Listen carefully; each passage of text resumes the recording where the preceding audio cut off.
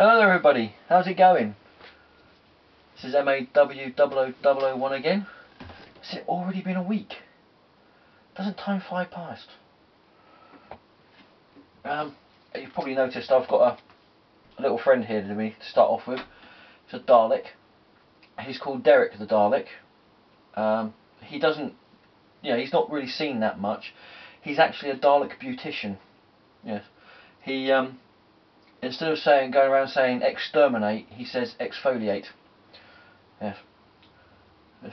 So there you go. Start off with a bad joke, and continuing with the bad jokes, we have the review. Sorry, Derek, just move out of the way there. Thank you. Review of the new DC52, the 13th this week.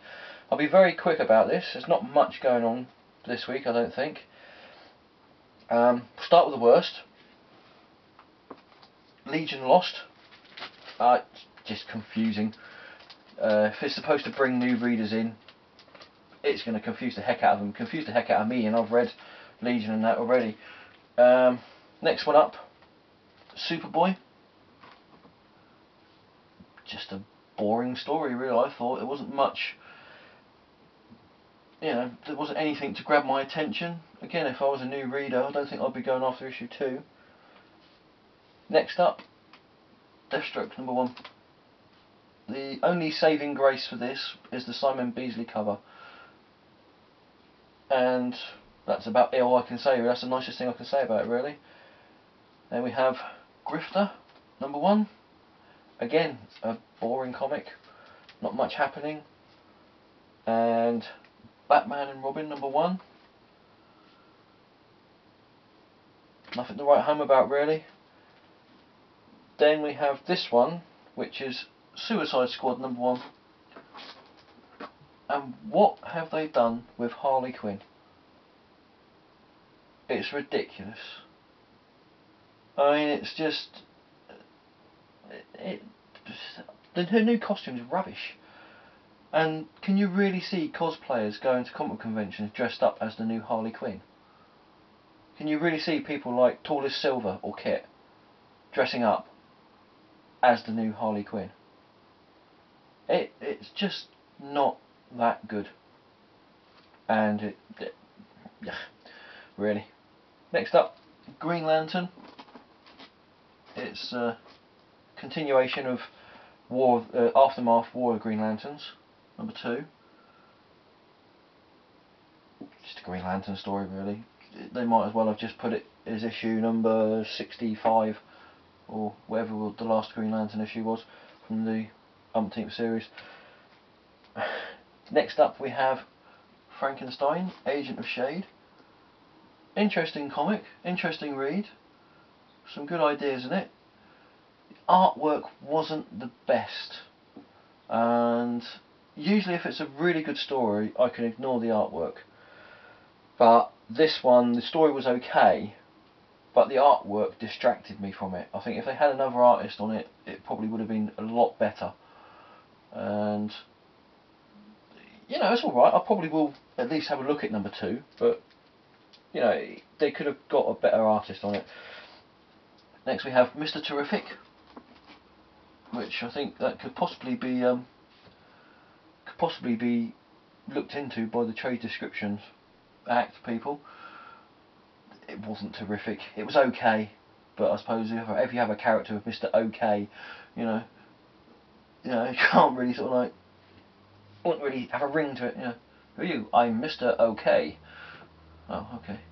The artwork in it was nice, and the story was alright. Didn't really grab me. I may look at #2, but looking at the next 4 comics we have left, I probably won't be picking up #2 of Mr. Terrific. Although I will probably be picking up #2 of this, which is Demon Knight. Pretty good story. Shows you the origin of Jason Blood and Etrigan the Demon being fused together by Merlin, and it also has Madame Xanadu. Do you know what? It sort of reminded me a bit of the Legend of the Seeker TV series. in books, or well, basically any sort of medieval fantasy storybook sort of thing. But it was a pretty good read. The artwork's beautiful in it, really nice. And yeah, I think I'll be picking up number 2 of that.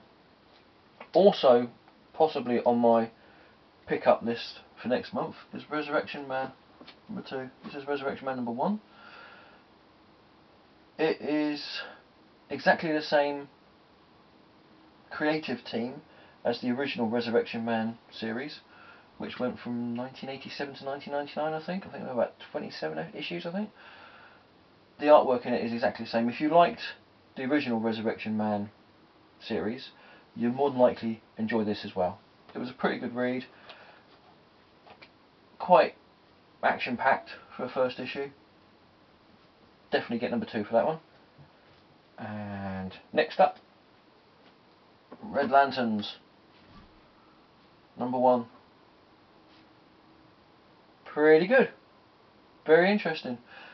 Best thing about it, full first splash page with Dexter, the Red Lantern cat. Can't go wrong with that. And the story was pretty interesting. Artwork, wonderful, absolutely wonderful artwork. And talking of wonderful artwork, this is the best of this week. Batwoman number 1. You can see it there. Batwoman number 1. It recaps the origin of Batwoman, but without going too much into, you know, doesn't get too bogged down and convoluted into the actual origins of Batwoman. The artwork is fantastic. I can't floor it at all. It is a brilliant story, brilliant read, and that is number 1 for this week. I think you should definitely pick up Batwoman number 1.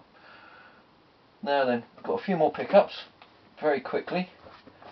2000 AD, I'm sure everybody's heard of this.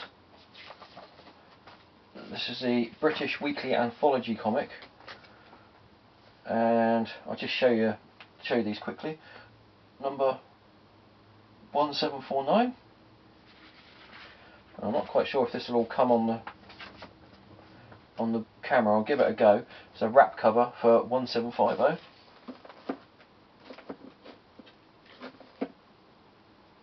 Yeah, pretty good painted cover. And it's just about nope, stay in there. Yes, I do. And this one, which I think is a gorgeous painted cover by Simon Davies for 1751. 2000 AD, as you probably know, has had some brilliant creators and artists come from it and go on to bigger and better things. Garth Ennis, Grant Morrison, Mark Miller, Simon Beasley, and it's just one of the few comics that actually stays at a good quality. And I'll just take these down. Next we have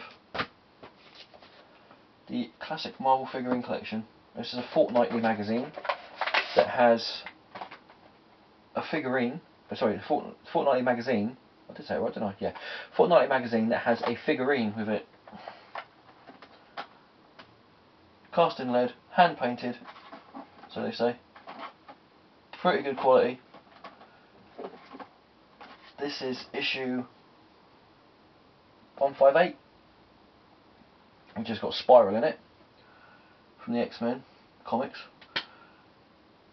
I'm not quite sure where, if you haven't been getting them, I'm not quite sure where you'll be getting the older issues of this, because they are quite scarce from what I understand.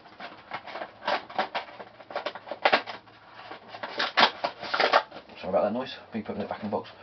And next issue, which is in a fortnight's time, is Siren from X Factor. So yeah, pretty good. Some cheapies now.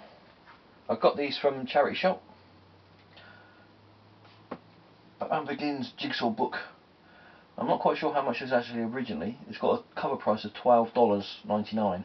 I'm not quite sure how much that'd be in pounds, but I picked it up for 95p in a charity shop.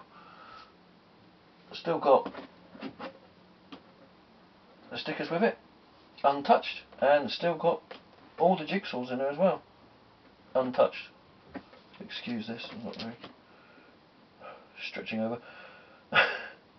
So, not bad for not bad for less than £1, is it? So and take that down. This is a British annual. As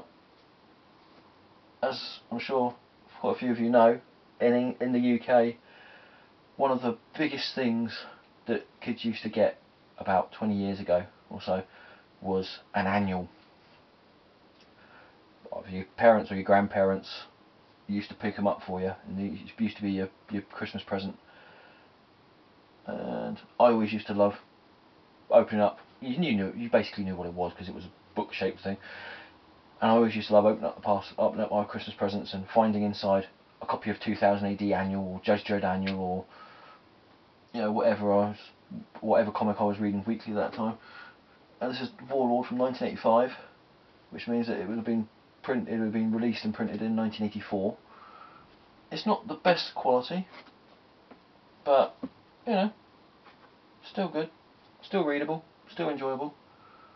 And one day I may actually do a video on the annuals that I've got, not all of them because I've got way too many of them, but yeah. Very quickly, 2 DVD pickups I had. Punisher Warzone, I know it's old, but I hadn't had it, and it was only £1, so that's not too bad. And The Monsters' Revenge, brilliant, 1981, most of the original cast, and absolutely fantastic to watch. Now finally, if I just take these down, remember last week I showed you the Fantastic Four full colour and album, and I said to you, what did you think could be so weird about that? There we go. Now, as you can see, it's been drawn on. It's an old book, I think it's from some 1960s. But that's not what's peculiar about it. If I just open this up, I'd like to introduce you to my purple thing. There you go, my purple thing. And it's not just a front page problem, no, sorry, the splash page problem. He's purple all the way through it. Reed Richards is now blonde. If I can find a picture of the Human Torch flaming on, in a minute, I will show you that. Actually, whilst I'm looking for that, I'll just stick up. Lovely cover.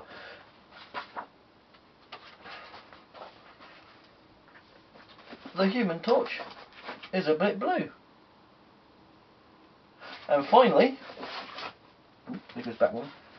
Finally, we have the good Doctor Doom in his most garish outfit yet. Red cape, blue armour, and yellow tunic. There you go, ladies and gentlemen. The only thing I can think of is it was cheaper for them to buy the black and white and then have somebody who had never seen the Fantastic Four colour it in. Like I said, I saw this at the boot sale. It was 50p. I wasn't going to get it until I picked it up and looked inside, and I thought, no, I have to have that for one thing and one thing only. So I can say to somebody and say, do you want to see my purple thing? And on that note, and if I can keep it there, on that note, I shall leave you with the vision of my purple thing and say thank you for watching. If you liked it, comment, like, subscribe down the bottom there, or at the top. And if you know people who might be interested, get them to subscribe, because I only know that you like this if you like or subscribe. Thank you for everybody who has subscribed and who have commented, and I hope to see you next week. Thank you for watching. Goodbye.